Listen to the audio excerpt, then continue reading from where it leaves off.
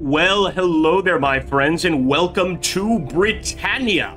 If you're not familiar with this game, it's actually based on an older board game that itself is based on the conquest of Britain by the Romans. Now, the fascinating thing here is we have many different stories to tell. And if you take a look over here, we've got Dux Britannia, which is the entire actual campaign of the governor of Britain. And essentially, you're working for Emperor Claudius to establish dominance. But the thing is, you don't have to play as the Britons. You don't have to play as the Celts. It's completely up to you, kind of who you play as. Now, over here, if you take a look, we actually have a player control button, so we can determine kind of who is who. In this case, let's say I just want to play as yellow. I simply go ahead and turn player control over here to the PC. Now, you can imagine if you want to do a hot seat game with a friend or something like that, you can easily just go ahead and switch off. There is going to be a multiplayer as well. However, the multiplayer is not yet in the game. I do believe on release it will be there. As you can see, we've got a bunch of different stories to choose from.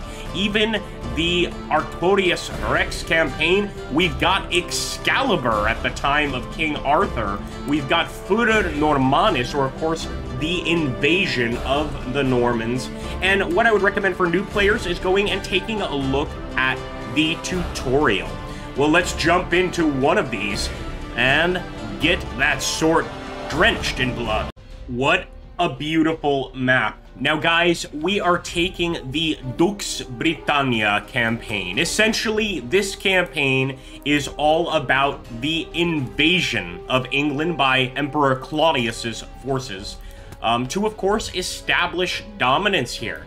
Now, the first thing we're going to do, guys, is go ahead and essentially move these troops onto the beaches, start taking some territory from the enemy. It looks like we're going to have to attack the forces of the Belgae, and the one thing that I really love about the descriptions in this game is we get a proper screen here. I don't typically see this in other SGS games. It sort of allows us to kind of take a look here at the kind of enemy we're facing. It also lets us know what their goals are, essentially sort of what they want to do, what they plan to do, etc. So when you look at those region goals, it sort of lets you know the war goals of your enemy.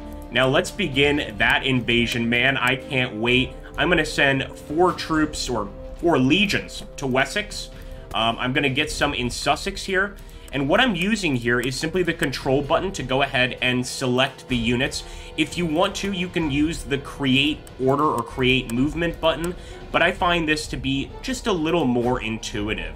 So there we go, plenty of forces on the beach. Why don't we spread them out a little bit more even? Spread them over here. As you can see, we can kind of move them in between if we want, but that is going to use up their movement points. Send 2 over here, and that final one right there to Sussex. So, while we are going to attack the tribes down here, I want to clarify that there's a lot going on with the tribes that we are not aware of, and specifically the Breitwalde. Basically, the game is all about victory points. The player with the most victory points wins the game. And there are several ways we can, of course, get those victory points. Conquering regions is one of them, defeating armies, but the most important one, at least for the barbarian player, is to get votes. Basically, to get the other barbarian players to vote for you, and that will give you 4 VPs every single election, which is just excellent. So let's go here to the battles, guys. It looks like the first one is going to be the Battle of Kent. And I have to say, I feel pretty confident here. Let's go ahead and basically anything over a 5 will be a kill for most units. But you do have to refer to the rules section because I believe for cavalry, things like that, it's going to be basically a combined 6. So you've got to get to at least a 6 here. Let's go for it. Another attack. These barbarians will die in droves. Excellent strike there. Not bad. I actually thought we were going to lose a legion, but we're good. So as you can see, guys, because we occupied Sussex, we get 2 victory points. And the actual fort here happens to be one of the units that we can get here in Britain at the moment. So forts and legions, that's really what we're working with right now. Now, we still have a movement phase here. So, despite having these wonderful forts here on the coast, might be a good idea for us to just grab a couple of legions and try to grab additional territory. Now, of course, there's always a risk involved in doing that, but I think it's an important step to take to establish dominance on the island. Now, of course, if you are playing one of the tribal factions, you've got a totally different set of things you've got to do here.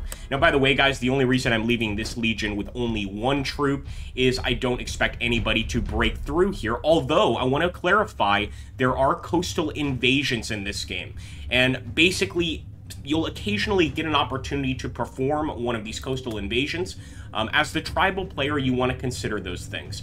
But the tribal politics in this game are absolutely fierce. So you want to be very, very careful not to stab your fellow tribes in the back. And especially if you're playing against the Romans, I don't know, maybe first smash the Romans. See, we're getting deeper in here, and these infantry are starting to be a little rougher around the edges.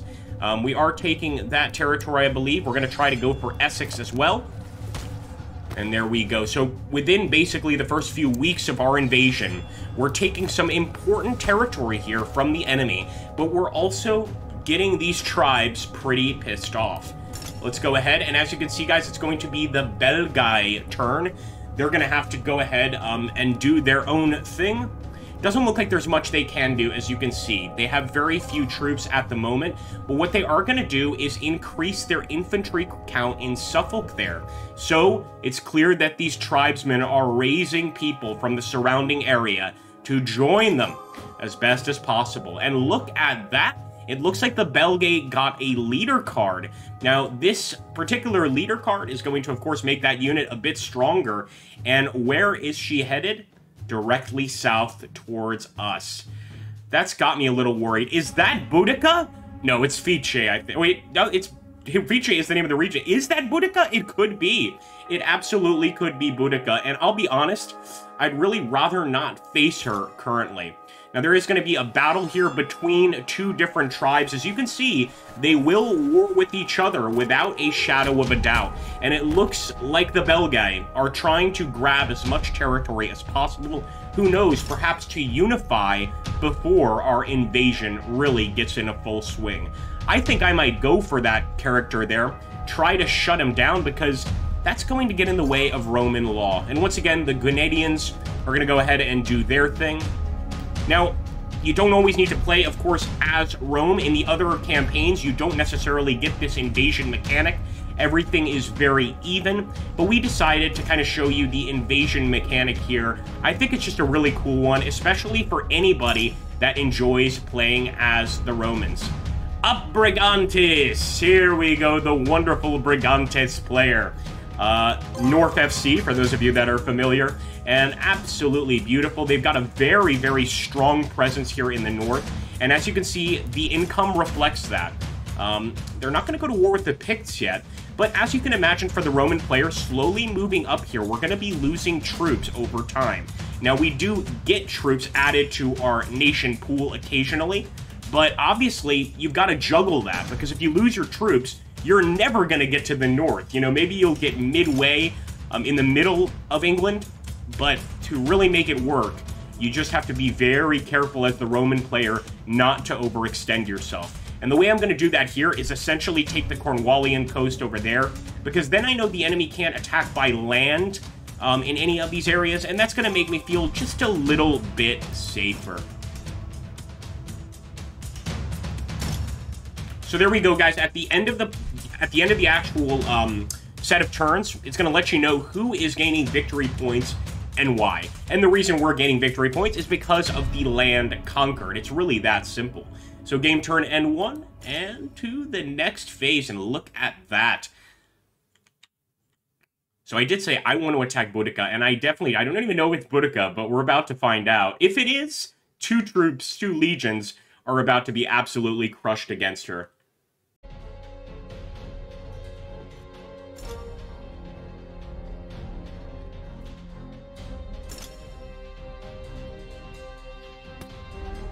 One, two.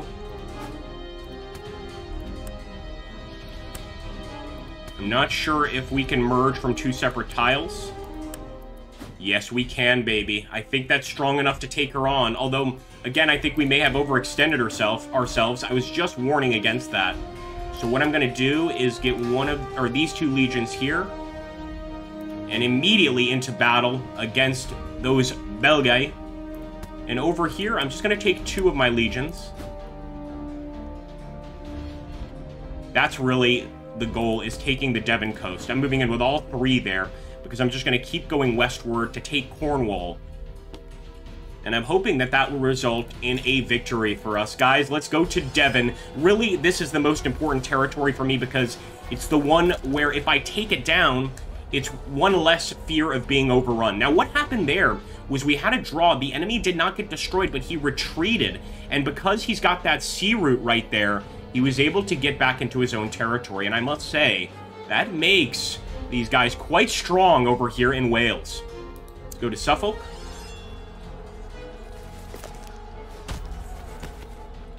Got very lucky there. The enemy rolled a 1. If not, we would have lost a legion, essentially. And there we go. We did lose our first legion. That's how it starts. It begins to bleed, and it is Boudica. How awesome is that, guys? If we right-click, we actually get additional information about her.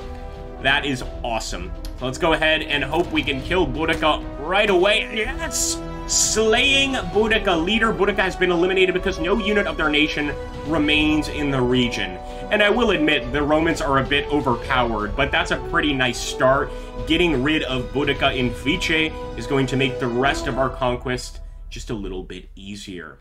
Well, guys, I hope you're enjoying the game so far. I really love to play it, and we're going to play a little bit more. I might even try out some of the tribal gameplay to see how that Breitwalda election works. But obviously, if you're in a multiplayer setting, that whole Breitwalda election system is going to be even more fascinating. Of course, you can maybe talk with your friends over Discord, and something they didn't have during these times, of course, get them to vote for you in that election and make sure you're the tribal leader. Thank you so much for watching, guys. Make sure to like, comment, and subscribe, and check out the game in the description of the video. Take care.